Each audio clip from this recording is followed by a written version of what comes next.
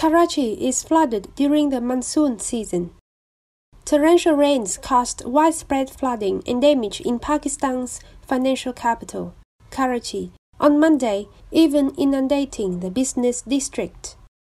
Most underpasses were flooded and there was nowhere to pump the flood waters out to, the Chief Minister for Sindh province, Murad Ali Shah, said. He also said that an unprecedented 126 millimeters of rain had fallen in only 3 hours. Karachi's main streets, which house financial institutions and bank headquarters, including Pakistan's central bank, were flooded and rescue services were using boats to reach stranded people. Deeply saddened by the tragic losses due to torrential rains in Karachi, Prime Minister Shehbaz Sharif said on Twitter. He offered all possible support for the Karachi administration. The highway linking Quetta City to Karachi was also closed for traffic, as sections of it were swept away by flash floods.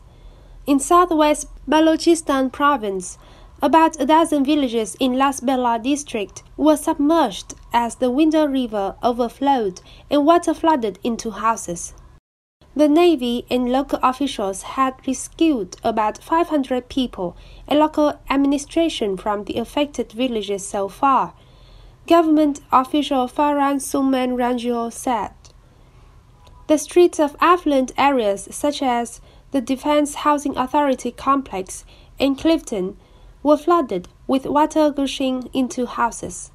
Last week, 64 deaths occurred in different parts of Balochistan province as 8 dams burst due to flood waters. 1 death has been confirmed in the latest spell of monsoon rains, adding to the 29 reported since they began last month.